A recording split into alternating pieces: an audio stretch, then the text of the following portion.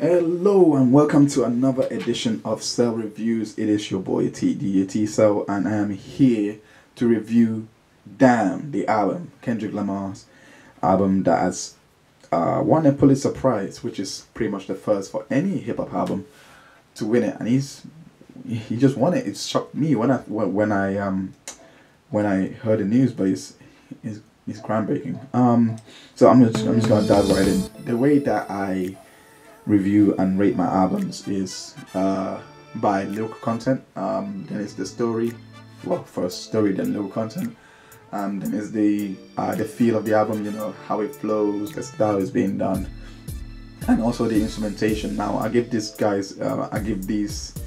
categories a point system. It's maximum of 8 points can be scored for the story, maximum of 7 for the lyrical content, maximum of 5 for the feel, and this is split between flow and style, so this will be 2.5 each. Likewise with lyrical content as well, that will be 3.5 each, as that's split between skill and content itself. And also the instrumentation, that's out of 5.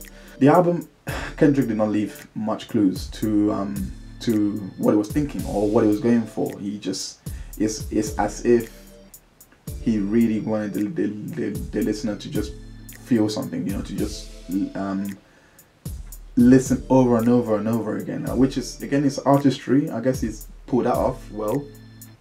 But the only clue that I got from him was the fact that he said in an interview with Big Boy that, you know, the album could have been like, you know, the story could have been a dream. It could have all been a dream, you know, and because of the rewind in Duckworth. Now, when he said that, I took that with a pinch of salt, actually, and even though it didn't really give much off anyway, because it still could have, but I went with that premise, and you know, I examined the intro and you know, Intro Blood, as well as Duckworth. I put them together, like, you know, he started off in a park, you know, taking a walk in a park, and then you know, on Duckworth again, it ended with him saying, "So I took a walk at a park today." So it did let you think it was all about thought, but my opinion on the story, I personally thought, this is my interpretation, I personally thought it was yeah, someone walking down the park, someone having a moment, someone just having a realization, a sudden realization. Sudden, I say sudden because the album, just in the entire album, the story was, it began with DNA, you know, with the, in terms of Kendrick Lamar, with the fact that he remembered the newspaper clip, you know, the news clipping where they were criticizing his song All Right, where it says, "And he shot the purple, you dead for show," and you know, and from that you just went to DNA, reactive, that was a reactive track, yeah, reactive track again, and Element, all of them reactive tracks reacting to something that's bothering Kendrick. Obviously in Element, I think it was bothered by the state of the game, and him helping out other artists, and he's not getting the props he deserves, which is, I think, it's quite rightly, because a lot of time Kendrick is often dubbed as overrated. He's often dubbed that he hasn't done enough to be called one of the greats, which I believe he has. So that was the reaction, you know, that was how I took that track. Same thing as DNA, he was reacting to the entire newspaper. It's like, I've got more than you, I got in my DNA, and you know, he's got a lot to show, he's got a lot about him, he's more than you know, than a guy to be shut down the street, or to be marginalized, or you know, these are the message. And you know, in Yah, it goes into a standpoint on his faith, on his political views. He was very, very strong and reactive to that. So Feel then came on. This is where I was thrown off a lot when Feel came into play, and the way that obviously the transition was smooth. I like that, but it really threw me off, especially when he said "pray for me." He was saying he's got these people depending on him, got these people depending on him, and then all of a sudden, fuck, it's like, and I'm pretty sure that every Kendrick fan, not just a fan, I mean, I'm a fan, but not just every listener was even like, Kendrick, what the hell is going on with you? Why did you switch up like that? You know, fuck you, man. I made for him pauses, like, you know, he just switched up the flow with everything. And at that point I was like, this guy is not right. He saw something. He is going down an inspiring path, and you know, from there just questioning loyalty. From like, you know, the album was taking a toll. It was taking like a turn. It was different. Everything, like, you know, from XXX to Fear. It's as if he was going down a path that he didn't understand himself, and he got that sudden realization from, you know, in the track God. And I think it's like, this will God feel like, in that way, kind of him bringing himself back to reality, sort of thing, kind of getting grips into this. The story overall, I personally think it was literally someone who has discovered something that's rocked him. I think Fear was the epitome of this, because in XXX, the story in there, it was just mainly he doesn't like the way America is going, and he's wondering why people are suffering. Again, beautiful transition to Fear. It was like, why are we suffering? Why are we suffering? And then all of a sudden, it's, you know, he's letting us know that his cousin Carl Duckworth was the reason why, you know, he was he got some kind of answer that obviously brought, yes, this what God feel like, you know, like that brought it that answer to him. And then all of a sudden he just changed, and then he took a different view from then on. So he went from a depressive, kind of borderline suicidal person that is irrational, like, you know, was really all over the place until Fear. I think from Fear onwards, it was a complete turning point. So like I said, yeah, I think the story is just about a kid who has discovered something that really rocked this world. And I think that discovery was in Fear, when he was like, when he was being told it was that they're going through this because of their children of Israel. I think him hearing this is what he was trying to process. It was like what's going on, and this is probably what prompted that walk in the park. You know, it really took a different light. The way he structured the album, the way he done everything, I think he was just trying to tell us that, and he was trying to tell us how he has processed the entire message that he received that day, and he was trying to say that message was very important to him, in consideration to the entire thing, to the entire spectrum of what he was going through previously. Now, I gave it a 7.4 for the story. Yeah, I think in XXX, the lyrical, the delivery in that was amazing. It was literally, I could not believe it, because the way it started off was talking about America, you know, like, you know, so you got the context, you got what he was talking about, and then all of a sudden he talks about Johnny, and Johnny, I'm guessing, is an African American child who is growing up in the neighborhood of Kendrick, they say neighborhood of Kendrick, you know, Compton, and this child wants to be, you know, wants to be a rapper like his big cousin. Wants to be a rapper, wants to play ball, you know, and he's just looking, he's pretty much looking at what a lot of kids today want to do, and you know, all of a sudden he gets a call. So I like this delivery, I like this content, because it subtly touches, it doesn't really, I personally took the interpretation of things has changed. They don't want to go to university no more, they don't want to go to colleges no more, they don't want to pursue an education, they just want to pursue sports and music and all those things that can get you money really quickly if you do it right.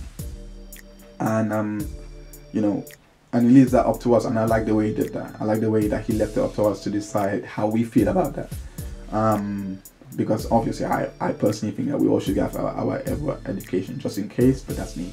But Kendrick didn't really say much and say, oh wow, where the time changed, and I think that was the beauty of that track, of that intro. Then he goes on to talk about getting a call, and then this things, you know, he switched it up really well. This switch up was amazing. Just it was emergency 911 kind of style, frantic. It was like you got a call about someone getting shot. You know, like the way he delivered this message, he delivered it in a sense of, if this was you, anyone that's listening, this was you, and you basically got shot, would you react the same way I'm doing? Because this is how I'm gonna react. I'm gonna react like this. I'm gonna react like that. Would you react that way? Why wouldn't you react that way? It really invokes a lot of questions to the listener. And when I heard this, I was like, yep, he's got it. Bear in mind, they all flowed all in one, and then he just ends it with, I'm at this rally, I'll call you back again. This flowed again. I like that transition. So he done all of that to bring you here to the rally where he was talking about his political views, the way he sees the country, the way he feels about where the country is going. That was for you to listen, because he made it. This was the beautiful transition from here to the discovery of fear, because here he was putting out his feelings on why things were going wrong. He was still trying to figure out what was going on, because I think the track was Trump is in office, we have been better off with Obama, like we wouldn't be better off with Obama, but would America still be ill? So he was still asking questions here in this track, and when he transitioned over, and then the answers in that track was being obviously, which he felt was the answers, with the voicemail that was left over by his cousin, by his cousin. So from here, I was like, the content here is amazing. In this track alone, I mean, there are other tracks I can draw from. Element, feel, the content was amazing there as well. Its delivery, second to none. Do you want home weight?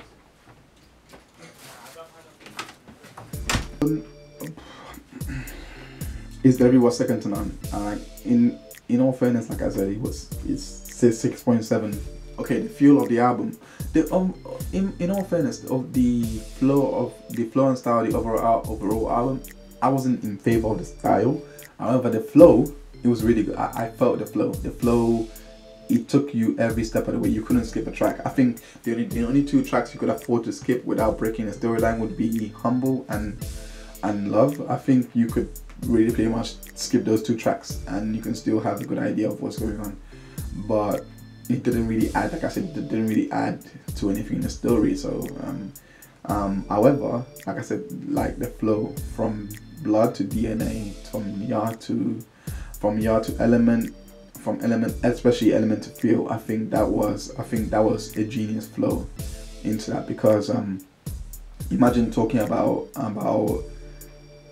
talking about why you're not getting recognized, what's going on, why am I not getting recognized, and then all of a sudden you go into your feelings. This is a human emotion. When you're not getting recognized, when you're not really being seen for your works, when you're being unfairly judged, can I say, you will start thinking conflicting thoughts and thinking, okay, this person, why are you depending on me?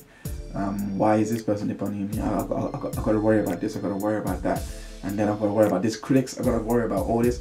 So he didn't just, on Element, he focused on just the critics. Like, he was just wondering about why he's not being appreciated. And then all of a sudden on Feels, he was worried about everyone else. And when this all played in, you had the track, and this was Feels, and the transition from those two, that was amazing. I like that. Same thing as X to Fear.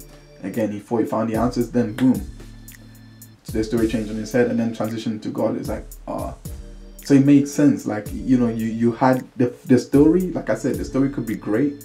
And I still think that the flow is to 2.5 overall.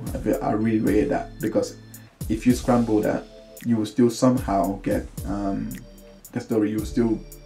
You wouldn't, if you were to scramble the flow, in my opinion, it would ruin the whole narrative.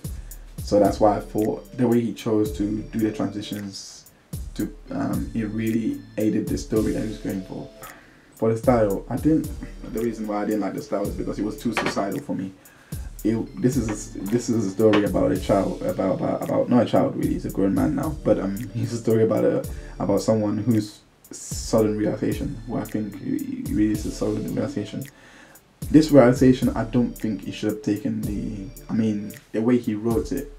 I guess he was trying to really let you feel what he's going through, but it didn't have to be so damn suicidal.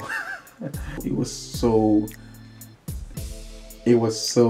dark. It was such a dark album. Overall, I was like, I can understand why the album cover is so depressing. It looks so depressing.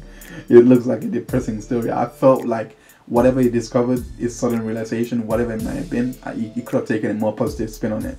There could have been because the way he transitioned out to the end from God to Duckworth, it was good. It was positive, more like he was really. I think he could have taken his view for the entire album, but then again, who would come back and listen? So I guess, him going through that way, it really encouraged, people to listen again. But like I said, I didn't like the style. I thought he could have done it in a different way, to still make his message more a little bit upbeat, not so down. Because I was listening to this album and I was like, why is it so depressing? What is going on with this guy? Instrumentation, I have to give it 5 out of 5. I really understood why he won the Pulitzer Prize now, because it was carefully orchestrated. The way that he really worked on the instruments on this one. Every track in this particular, it just flowed with each other. The keys were on point. The phrases, everything was going on. It was really like. Also, it must be noted, this is something I picked up in the there's something that I picked up in there as well. When Kid Capri always does, what happens on Earth stays on Earth, and here we go, those voiceovers, it really added to the point of him really being in a dream world. Because imagine dreaming, right? Something would happen out of the blue, just completely out of nowhere. You just see maybe a balloon falls out of the sky and hit your head, or cake falls out of the sky and hit your head, or something different, and then you have Kid Capri's head. In my head, every time I visualize this album, Kid Capri's head pops up. What happens on Earth stays on Earth, and I'm like, whoa, okay, what's going on here? Why is he saying that? It didn't really add or subtract. It just was there. It doesn't mean anything. It doesn't add anything to the album. It probably does. I don't know why he put it in there, but regardless, it kind of added to the narrative, and I really believe the instrumentation. I think Kid Capri really inspired, especially with XXX. I think he really inspired the instrumentation in this. I think he may have had an input in that, but overall, it was carefully orchestrated. Especially the way that you feel. You really get into the album. You really, really are involved every step of the way. He didn't leave you alone, and that was great instrumentation. It wasn't about picking the hot beats. It wasn't about picking tracks out of random, or just putting tracks out of random. I think the way he lined up everything, structured everything, brought everything together, I personally believe that was a work of genius. So I gave that a 5 out of 5. The album's amazing. Would I recommend this? Of course I would. I would easily recommend this album too. I've listened to it at least 20 to 30 times. I've lost count. I've listened. It's that much of a masterpiece. To be honest, compared to Pimp a Butterfly, I still listen to that now and then. I regard them more as classics, in my opinion. So I save them for just one time I listen to them. I'm like, yes, I missed this, but damn, it's so current to me. It speaks to my current situation. It speaks to the current climate. I would definitely recommend it. So to add up the tally, so that was 7.4, making it 7.4 added by 6.7. This is 7.4 added by 6.7. This is 14.1. 14.1 added by 4.2. This is 14.1 added by 4.2, which is 18.3. I think it's 18.3, and 18.3.5 is 23.5. Oh, sorry, my bad. 23.6. So at this point, 23.6 over 25. This is 94.4. But I've lowered it down because you round down when you're below 5. So yeah, I rounded it down to 94. I think 94 out of 100. Listen, I rate this album really highly, especially for the story, especially for the content. Lyrical content is delivery on on the work and the instrumentation.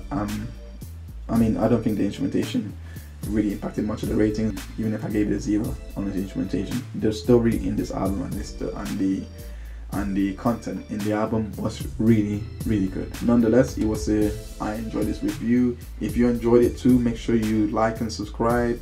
Leave comments below on how you feel on the album, what you thought about the album, what you thought of this review. In fact, how would you rate my review? Please be kind, please be gentle, don't be too hard on me.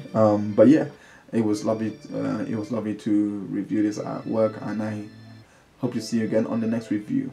Have a good day. Bye.